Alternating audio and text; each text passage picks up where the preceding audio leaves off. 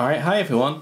Okay, so today we're going to take a look at The Last Guardian Collector's Edition. This is a game that I've been wanting to play for a great many years now, and I actually got this on Christmas Day, but I have not had a chance to play it at all, mainly thanks to university examinations and university examinations, so yeah. And in fact, I've not actually opened this up and had a look at it yet. Literally before I started filming, I just cut the seal on the side purely because it was quite a tricky one. But otherwise, I've not taken this out of the box yet, and I've not played the game yet. So here we go. Let's take a look. The packaging of the box, it's exactly what it looks like. There's nothing really else to talk about. It has like it's kind of embossed on here, The Last Guardian. There's sort of like some leverage to the letters here, so yeah, it feels nice when you rub your fingers over it. And the same down here as well, The Last Guardian Collector's Edition. The rest of the box it's just basically what you expect on a collector's edition like this. Nothing really too different in this case, just screenshots and what's actually inside the box. Okay, so let's take a look at it, shall we? Right, I've got a feeling this might be a bit tricky to get at. Ooh, interesting. Okay. Right, okay, so this is going to be a little more tricky than I thought. So let's try and get this out very carefully. In fact, I might have to pause the camera because this is kind of tricky. Yeah, I'm just going to pause for a moment. Okay, so that was quite difficult to get out the box without wrecking the box, so 0 points there. And what do we get when we open the box? We get another box! Yes, it's supposed to look like a wooden crate, but it's not. It's just some sort of heavy-duty cardboard. But it says The Last Guardian on it and has a rather nice little dent there where something's leaned on it, so yay! Anyway, let's take a look inside. Oh, is that sealed down there? Oh, okay, so it actually opens like a... Wow! Look at that! Yeah, it actually opens like a treasure chest. Now, I'm going to prop something at the back there because I've just noticed that the actual seal here isn't very strong, so I don't want to risk the lid falling off. So let's just grab the outer box and we'll shove that there so we can hopefully keep it upright and hopefully it won't fall to bits. Now I'm going to remove that because that looks like a voucher code for something. Oh yes it is. So yes, that's actually the soundtrack code, which I'm going to use all for myself. Anyway, let's take a look at what we get. So we've got this sticker sheet. Interesting. I didn't know that was in there. Huh. Oh well, nice little extra, I guess. Stickers, yeah, I don't know what I'm going to use those on. Nothing! And, now we get to the art book now. This looks like a really cool art book. It almost looks like a kid's storybook, and oh wow, slight damage down there. It feels really strange, yeah. I can't describe it, but it looks... I hope this will show on the camera. It looks really smooth, but it's not. It's slightly rough when you rub your hands down it, and it feels really strange. It reminds me a lot of one of those old Ladybird books that you would get. Oops, and there goes the... Actually, that should be okay just like that. The art of The Last Guardian. So let's take a look inside it. Be very careful here. And so far we have 1, 2, 3, 4, 5, 6 blank pages. Wow! We're off to a banging start, guys. Concept art. Oh, it's going to be one of the... Oh no, we got text! Yay, we have text! Yay. I like art books that have text in them. I think it's so much better when they do. And now we're back to just images. Things. Yeah, it's going to be one of these art books, isn't it? Okay, yep. Well, I'm not a huge fan of art books like this, but I suppose since I've been kind of keeping a bit of a media blackout on this game, that, yeah, all this stuff is new to me, but I suppose if you've been following the game for a while, you might have seen some of this. Although, I've got to say, unlike a lot of video game art books, which are just like high definition screenshots or concept art which you've seen everywhere. I don't think they've released any of this. This is clearly internal development stuff, so yeah, that's a big plus for them. I mean, there is some stuff which obviously we've sort of seen before, like there's like that render of that crate and barrels there. But a lot of this stuff, yeah, this hasn't been released before, so wow, yeah, good on them. And these certainly haven't been released before, the storyboards. I should be quite careful, I shouldn't really look through that because that's going to have lots of spoilers. So yeah, okay, it's not my favourite art book ever, but yeah, big plus to them for actually including artwork which they haven't been sending out to various places in the media and using to promote the game before. So yeah, good on you. Good on you there. That's pretty good. And we've got, obviously, the game. So yeah, oh yeah, is it a steelbook? No, it is not. At least I don't think it is. Oh wait, yes it is. Yes it is. Yay. I thought it was. It's got like a cardboard out sleeve around it and a steelbook's inside. Actually, yeah, let's open this up. Let's open this up right now because I want to go and play this immediately after this video. So we have The Last Guardian. I like the box art. I really like this box art. Yeah, do I like it more than Ico and Shadow of the Colossus? Not sure. I really do like it. I'm just trying to decide that. It's very minimalist. Very minimalist, yeah. Usually you'd have like a huge description there, but no, very minimalist. I kind of like that, it sort of adds to the mystery. Anyway, let's take a look at the actual steelbook itself, if I can... Again, it's very snug, everything's sort of very snug in here, and ooh, interesting. Okay, I don't know if this will show up on camera, but it almost looks slightly 3D here. I think it's the type of, how it's printed onto the metal of the steelbook, but it almost looks like it's coming out of the packaging. It's not embossed. Ah, oh, that's cool. Oh, I get it. I get it now. Right, so I'm just going to open this up over here because if there's any promotional codes in this, I don't want them. Oh yeah, there was a big one. Yeah, I opened it up and there was a promotional code right here. So yeah, I just want to get that out of the way. There's the disc because I know some people really like looking at that. I don't know why, because it's just a disc. But yeah, it's got inside artwork, which is nice. I like the fact it's some sort of cat, dog, chicken, monkey thing, which is quite awesome. But what I was trying to get at before was if you turn it around that way, you've got the full image. Yeah, I like that one. That is a nice little. That's nice. I like that. That's a good steelbook. I like that one. Okay, but now the star main attraction. Wow, look at that! Oh, it's broken! Yeah, this is the first time I've opened this, and that's pretty bad. That's not good. It's broken. Look at the broken... Look at all this broken packaging! Look at it all! Look at the broken packaging! Oh, now I'm worried about my stat. Oh my... Wow, I've just sort of glanced in there and had a look at it. I am probably going to have to pause the video to get it out of there, but I'm just going to sort of peel it closer so you can sort of peek in for just a moment.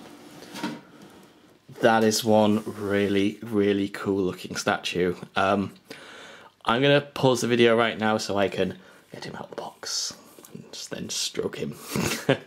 Now I'm going to get it out of the box there so I can just be a bit more safe considering how badly damaged that packaging was. Okay, I'll be back in a moment.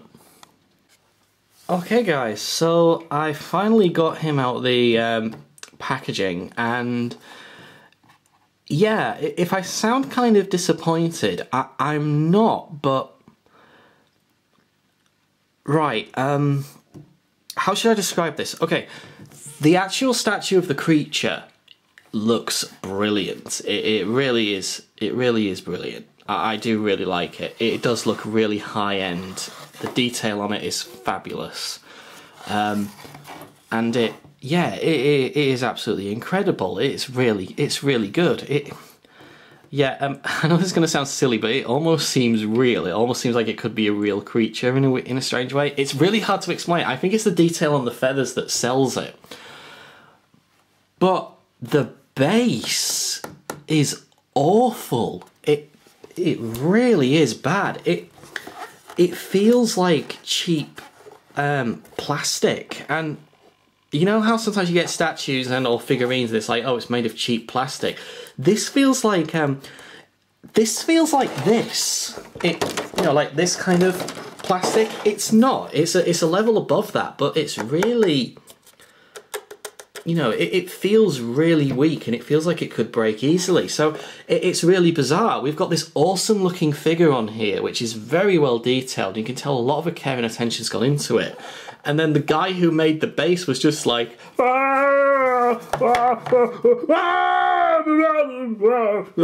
bass. Yeah, it literally feels like, it feels like, you know when you was at school when you was really young and there would always be a kid who was like really, really good at drawing, like really good, and every time there was ever a task or an assignment that you had to do that involved drawing, you know this kid was going to do something absolutely amazing, and there would be another kid there who thought he would be good at drawing but was really, really bad, and yet and when you sort of compared the two together, it was like there was no contest on who was the better drawer. Yeah, this is what this is like. The really good kid has made this statue, that the actual creature, and it looks magnificent. It looks fantastic. And then this is what the other kid did. It's not great, I've got to be honest, but I do really like the statue. I mean, look at this. It's like a little creature. Yeah. Little cat, dog, monkey, chicken thing, which is quite adorable. And there is, however, one small downside. You might have noticed that I've not got the figure there. I think the figure stands on his head there because there's two small slots there for him to go in. And I've not taken him out the box, and I'll show you why. So the figure was kept in the box with this small flap here. And I'll tell you what, he's got this rather awesome expression that I really hope. Oh man, I've seen some stuff you wouldn't believe. Yeah, he has this sort of drugged up, derpy expression on his face. It's like the kind of boy that's seen stuff that no boy should ever see. But why I've kept him in here is he feels really weak, and he's in this so tight and snugly, I dare not take him out of it. Well, certainly not for the purpose of this video. God, I'm trying to do it now on camera, this is going to go down well. Yeah, it's his waist. It's wedged in so tightly, I don't know if I could take him out. Oh, wait a minute. Aha, that's the... Ah, right, okay, so you sort of turn him to the side and... Ah, okay. Right, that's the trick. Aha, so let's... And he doesn't fit in it. Wow, that's brilliant. That's just incredible. Oh my god. What is going on? Yeah, he doesn't fit in it very well. And he sort of stands like that. Hi.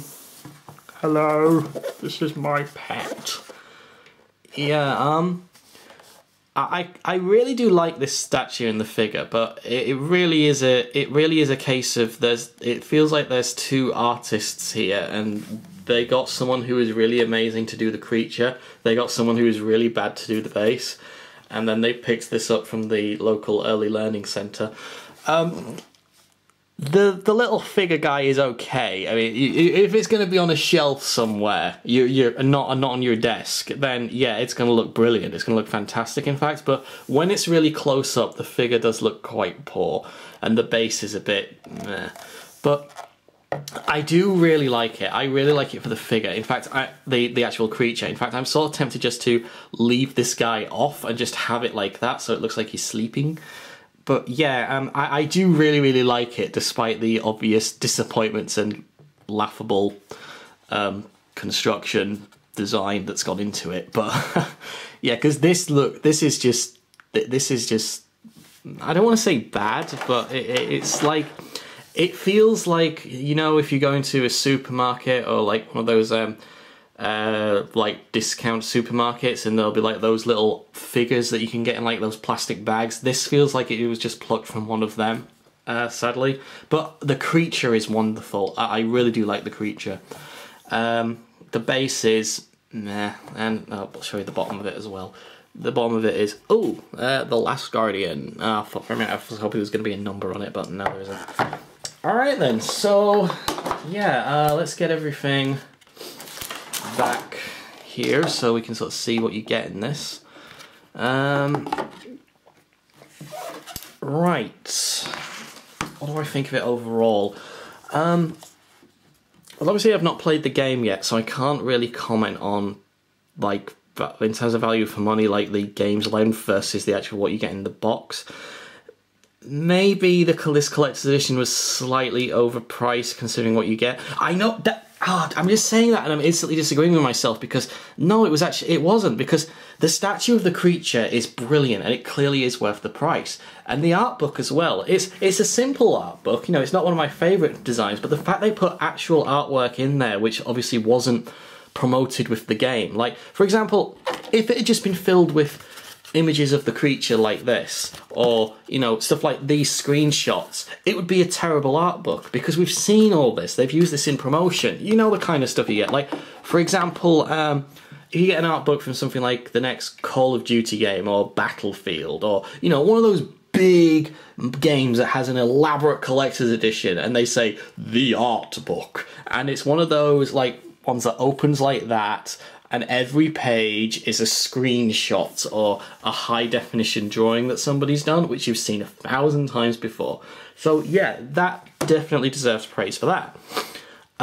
Yeah, and if you're wondering, I picked the names of those two games purely because those are the first games that came to mind, and because I've had art books from those before, and that's exactly what I've had in there. Anyway, the sticker sheet was a nice little surprise. I don't think I'm ever going to use it, but yeah, it was a nice little surprise. Wasn't expecting it, and it's something nice extra that they've thrown in there. The steelbook's good. I really like the steelbook. The outer cover for the steelbook is also really good. The main issue is the base of the statue, which has taken a small bit of shine off it. So I would say it probably is worth the retail price, but probably not much more over that. But yeah, otherwise I'd say it is worth it. Yeah. It is a decent, it's a really decent statue, but it's sort of undermined by the base and by Kid Bargain Basement here. So yeah, I guess that's all I can say on it. If you kind of get, I am happy with this, I do like it, but yeah, it's the base which kind of knocks it for me. Okay guys, I guess that's all I've got to say on this now. Thank you so much for watching, and comment, rate, subscribe, and hope to see you again next time. Goodbye.